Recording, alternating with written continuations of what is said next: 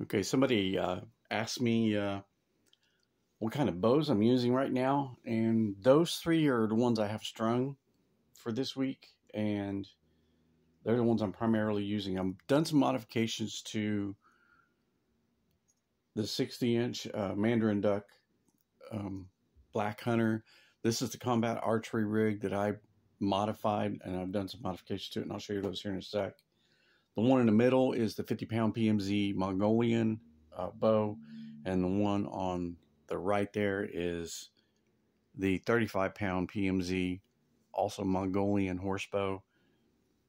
I'm also looking at doing some modifications to the arrow you see here, and the only thing I've really done is I put a 200 grain field point on this, and also this is a bamboo shaft. This is the Kanakai armor piercing arrows that I got and used against the armor that did not really penetrate anything. I need a much heavier bow for that, and I did use the 60-pound on that. And yeah, I'm gonna have to go 80 or 110, something to that degree, to get any results for piercing 18 gauge mild steel Roman segmented armor, and that would work out much better because I have a helmet too, and I really don't want to shoot that one because that was a get dressed for battle Centurion helmet or commander's helmet, and I don't, those are harder to come by from that specific company. So that being said, I got some arrows I'm going to be trying out for target practice or accuracy. The ones I built, and the Turkish bows will be, I'll string one or two of them next week and use those. I don't really use the 60, the Deer Seeker, too much. I did for a little bit, and it's really accurate. I did really well with it. It does have a lot of power.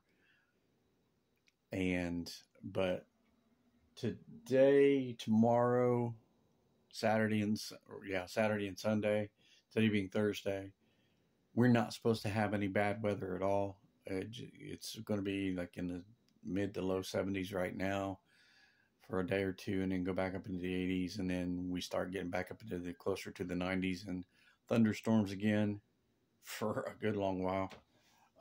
So I'm going to try and get outside and get some shooting done this weekend. Also,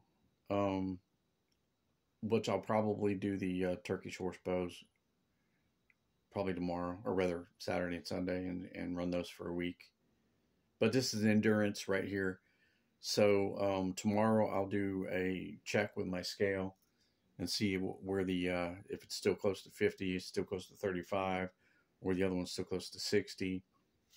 As of right now, I don't have a knocking point on the Mandarin Duck, but I'll be showing you the modifications on that here in a sec. I may put a knocking point on it, I may not. I may go and get another finger protector. That works really well, but they don't last that long when you use the bow as you do for combat archery, shooting 3, 4, 5 arrows as rapidly as you can, and it puts a lot of stress on all the components of the bow, to include the shafts of the arrows. You got to check for flex for safety a lot when you're running combat archery drills or just shooting in general, and you notice that your arrow is not hitting right or funny, you need to not use that arrow because there's a deficiency in that arrow. And that's already been shown. One of the guys, All Things Archery, did a video on his 3-month recovery for his accident when the arrow wasn't acting correctly. So those things do happen. You don't look forward to it, but I get a few bumps and scrapes from them as well on my thumb. Eventually, one of them will explode and you'll have that problem. It's always good to have a handguard on, and I'm going to get me another one. I have some, but they're not thick enough. I'm going to get me a much thicker version of that arm guard, hand guard / don't hurt yourself type thing. So we'll get on with the modifications on the combat rig I got here, and I'll show you what I got going on. All right, so as I said, I've taken the little piece off here that was a finger protector, and I can use this with thumb ring because it's also left side. I don't have a thumb ring on, but the thickness of the string is good. This should be a 16 strand. It could be a 14. I don't know. I haven't not counted this. It's caked with wax right now. So this is the only thing. When you do a knocking point, you want to knock and have the knock slightly above level. That's level. And then you want to go up a little bit. All right. So you'll notice that I have a fletching here that's been cut up. When I put my arrow on, this helps it stabilize, because when you slap it on, it can pop back off when you're trying to pull back. So that will happen, and that's the way it is. And this holds on to it. It's not real sturdy or real stiff, but it does help, believe that. Now, when you're above the line of level, this will lift the arrow up and you'll go past your shelf a little bit. You can contra with this. It's a shelf bow. You really don't have to get your hand out of the way, but the knocking point above level helps get that arrow aligned, because the force of the string is going to take over all the physical characteristics of the shaft, and it should lift it right up, and you should go over, and your fletchings really don't do anything as far as catch the shelf, even though I've got a beaver skin thingy on there, or whatever animal that is. Probably a skunk for all my luck. All right. So, with that, you have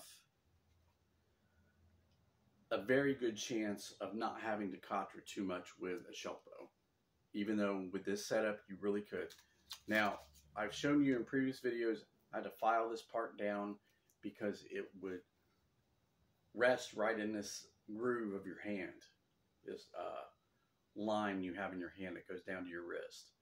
So when you do shoot 10, 15, 20 arrows and you come to pull off, you don't feel it right away, but the next morning when you go try to grab the bow, you feel the pain of all the fatigue, muscle fatigue in your hand.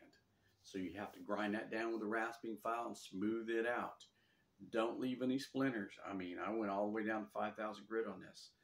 So it's nice and smooth.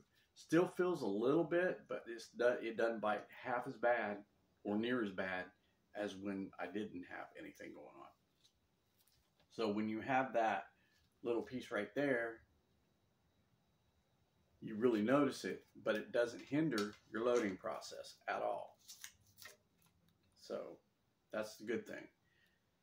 It really works to work your bows so they work for you. So yeah, I mean, it makes more sense. And then you know, that's just fletching glue. It works great, no big deal. Mandarin duck, 60 inch, 60 pound at 28 inches. Says it all right here. You got to get you one. But this is the left hand version, and you modify it for right hand use. So, cool.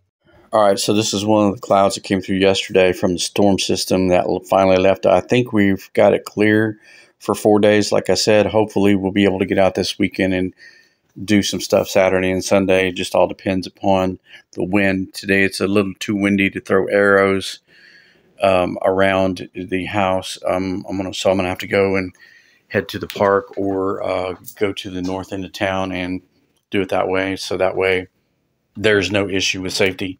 So this is the reason why for the past couple of weeks I haven't been able to get outside. A lot of storm systems coming through after that hurricane pulled all that Canadian air down, causing the cold air to clash with the hot air, and boom, thunderstorms all over the place. as you know, with a derecho a couple days ago. So, yeah.